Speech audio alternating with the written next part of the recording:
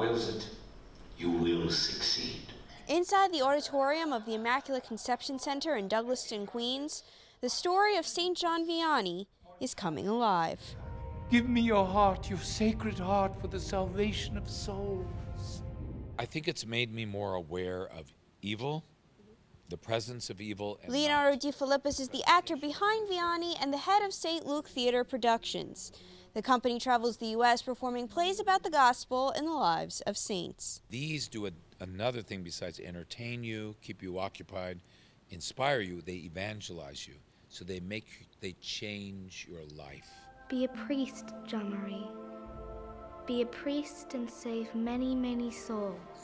Tonight's play is being sponsored by 10 parishes in Queens as part of Bishop DiMarzio's year-long campaign for Vocations. Part of the reason of bringing this production here during the year of Vocations is to touch the souls and the hearts of young people. The production tells the story of the life of Vianney, the 19th century priest who was famous for reading the minds and souls of confessors. Very emotional play.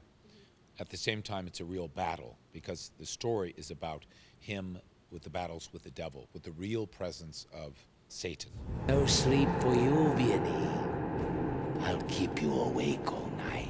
The 19-minute play documents how the now patron saint of priests took a town without faith and brought them back to God. I think it tells the story of how one priest can really make a difference. It's a powerful story that some say can have an impact on a young man or woman discerning a vocation. I feel that he's a great inspiration for people to understand what the priesthood is all about. In Douglaston, Katie Engesser, Currents News.